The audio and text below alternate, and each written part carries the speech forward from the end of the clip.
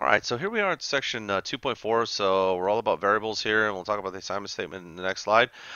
We have a video here from our author, so about variables, and he does an overview. So please watch that video first. You can see the link up in the top of this slide. Watch that video first, then come back and watch this, okay? All right, so assuming you've seen that, let's go ahead and talk about variables a little bit. So you saw some of the stuff that Tony Gaddis went over. We have, when we're talking about variables, we're talking about a location and memory where a value can be stored. So we're going to see some examples of that here in a second. We'll use an assignment statement to store the value after we've defined, sometimes at the same time, but you'll see that in a second. And then the value that's stored can be changed. So we've got some if we want to change that, you'll see that in a second too. I'll show you a couple examples of how that works. And then the first thing is you have to define the variable, so indicating the name, so whatever the name is that you're going to use, and the type of value that it can hold. Is it going to be, just a string? Is it going to be an integer? Is it going to be a float of some type? Is it going to be a character? So there's lots of different things that you can do, and you have to tell the computer what you're going to do. So we're going to say, hey, wait, we're going to go ahead and define this, then we can store a value. Okay, so let's take a look just at a couple examples. If we're looking at an assignment statement, that's where you're going to use the assignment operator, the equal sign. So if we look down here, you can see int item. So what we're doing with this is our definition.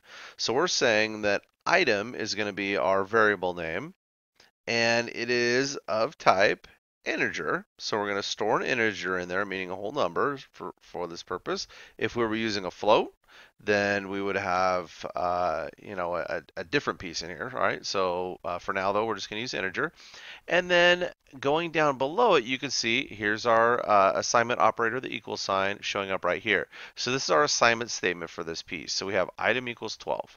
So we're saying up above here, we're defining this, and we're saying, hey, we're going to have this item is going to be our variable name.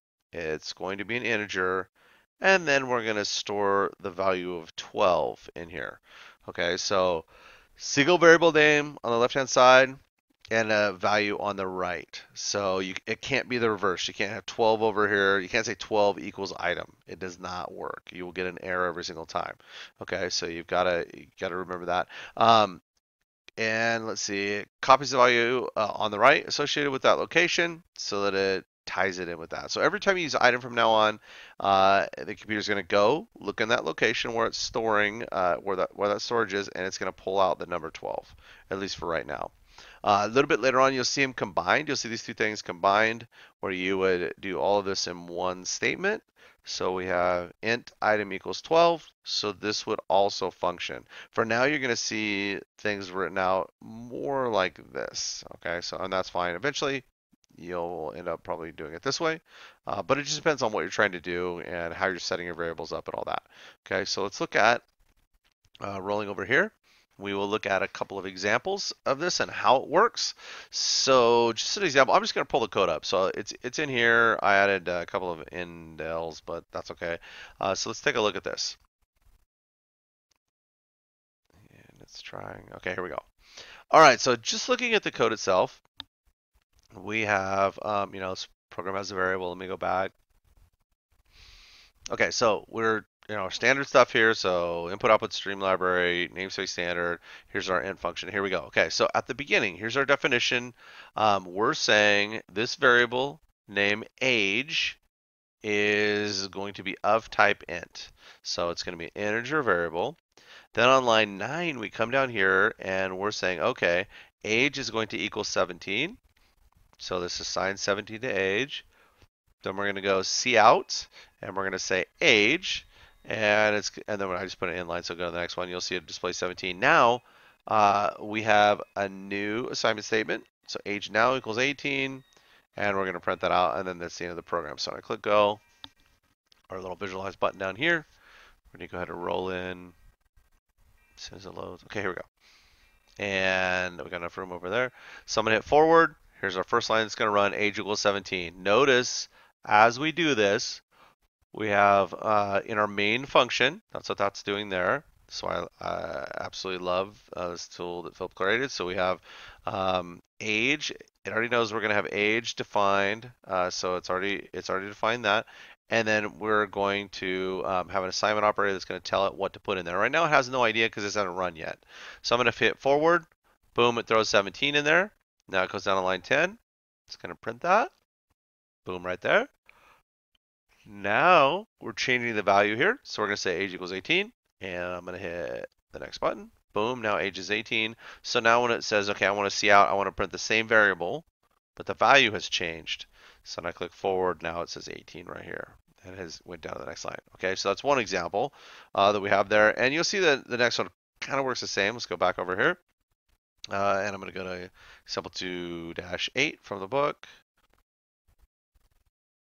Come on, little baby. Here we go. Okay, so on this one, we're just using apples. Let's see. Come on. Okay, let's go back in here. Okay, so we're using apples instead of age, but it's the same concept. So now we have a new name, so apples. And in the apples, we're defining the first apples right here. We've defined it as an integer, and then we're going to come down here to this assignment statement, and we're saying apples equals 20. So it goes to the memory location for apples, pulls out 20 each time. And then on our cout, it says on Sunday we sold. Notice how this is a string separated here with our less than signs. And then we can put in the variable. Notice there, when we're referring to the variable, no quotes. Okay, if we put this in quotes, matter of fact, let's, we'll do it afterwards. We'll run it twice. Okay, and then we'll come down here and it's going to say this many bushels of apples. Then it goes to the new line, comes down, it has a new assignment statement saying now it's 15, prints out the same statement. So let's go ahead and run this.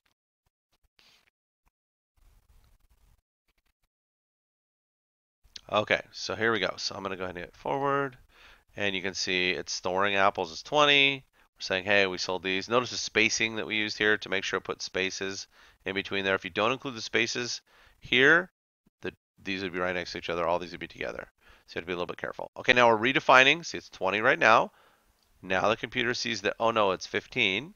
Still an integer.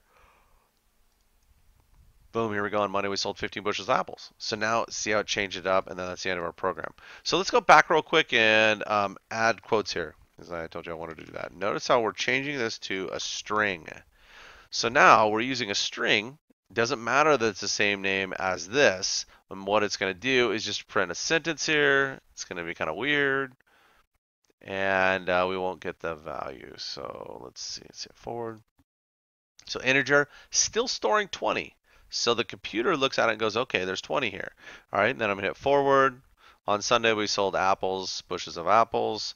Then we're going to redefine it as 15 again and print it out, and we're fine. Okay, so, and we're all done, right? But this is messed up. Okay, so notice how the program worked. It compiled, it ran, it, had an output of, what it thinks is the right thing, but this is not right. So this would be a logic error. So we did this wrong. This is our fault. This is not the computer's fault. The computer did what it was told to do.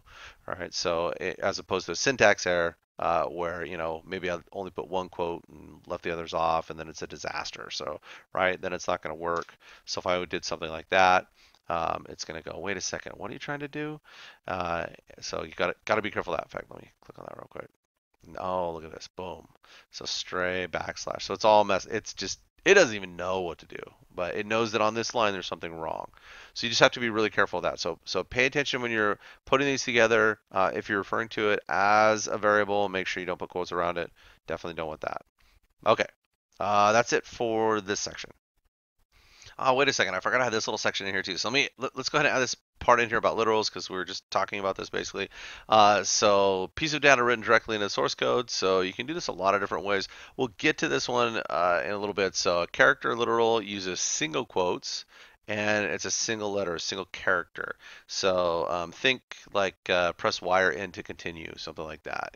Those kinds of things. So do you want to continue? Yes, or Y, N for no, that kind of stuff. String literal, so just the strings that we've been looking at inside double quotes. An integer literal, we just saw a second ago when we're assigning the value of 12 to something. A string literal, this again is a string literal. I guess the yes exclamation point is a little obnoxious, but that whenever you put something in quotes like this will become a string. Okay, so just like hello. All right, and then a floating point, we'll get to those too. So floating point meaning that you can have decimal places and include these numbers. All right, so those are a few literals that we have there. So as we look at this real quick, this little checkpoint question. So which of the following are legal C++ assignment statements? Take a second. I'm gonna just kind of hang out here. I feel like I need the Jeopardy music. So anyway, as you look at these, I'm gonna go ahead and hit the next thing on here, and you'll see. Oh, look at that. A equals 7. That's the only legal C++ assignment statement. You cannot start this type of statement with a number. This will give you an error every single time.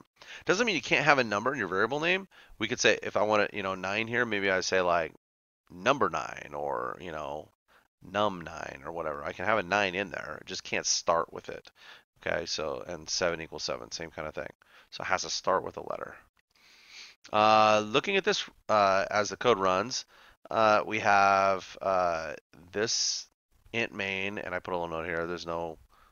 If you were going to actually throw this in a compiler, you'd have to add your own header and everything. It doesn't show everything, but we have int main. Okay, and then here we're defining it here. So we're going to say that the variable name is going to be number. It's of integer type, and then we're saying using the assignment operator. It's equal to 712.